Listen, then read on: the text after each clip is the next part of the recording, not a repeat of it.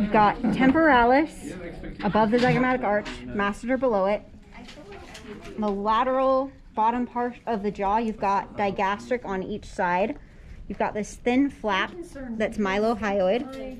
Underneath mylohyoid, when I reflect it, you have geniohyoid. Now if we move down here, there's the hyoid bone under my probe. And going straight down the middle from the hyoid bone all the way down to the sternum, where it's disappearing under here, but it goes all the way to the sternum, is sternohyoid. Is that the big one right there? Yep, right in the middle. It's cut, but it's still one continuous muscle.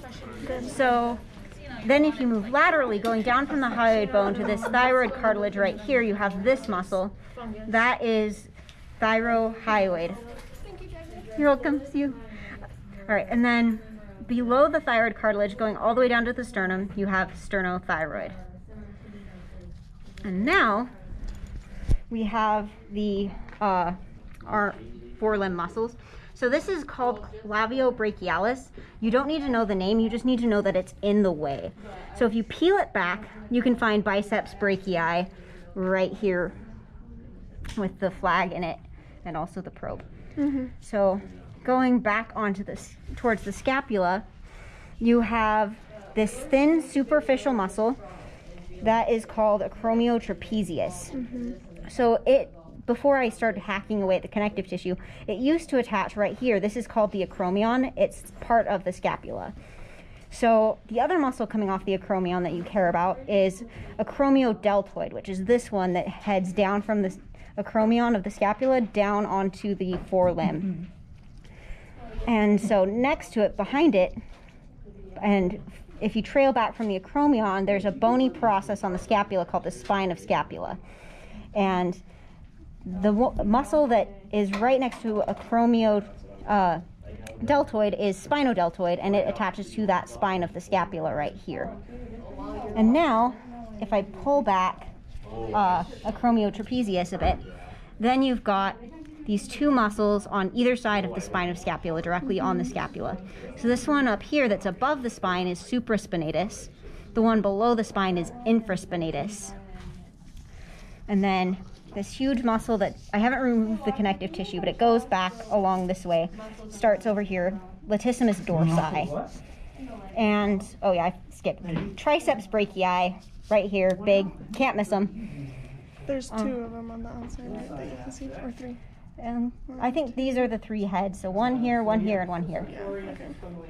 And then you can't really see in here, but like if you were to feel inside, this muscle that's right on the surface, it's kind of flat.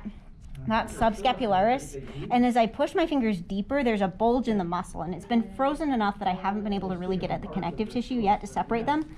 But this bulging muscle that is the serratus ventralis that attaches the scapula to the ribs. Yep. All right. I've seen that in our cat. So we're going to move back and go over the back straps. So we've got multifidus, which is this one that's just directly against the vertebrae and deepest in.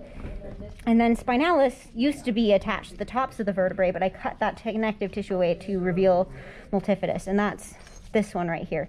I lost my probe. This is, oh, okay, you are wearing gloves. I was like, please don't touch that without gloves. It is covered in blood. This is longissimus right here. This one just above spinalis, or lateral to spinalis. And then iliocostalis is this one. Let me get some gloves and I'll show you this. And then going to the hind legs, we've got this long, thin strap muscle. That's sartorius right here.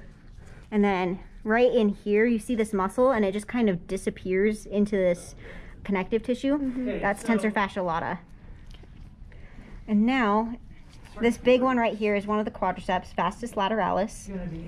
And going back up onto the butt of the cat, we've got gluteus medius, which is the cat's big ass muscle, and then gluteus maximus, which is the small ass muscle.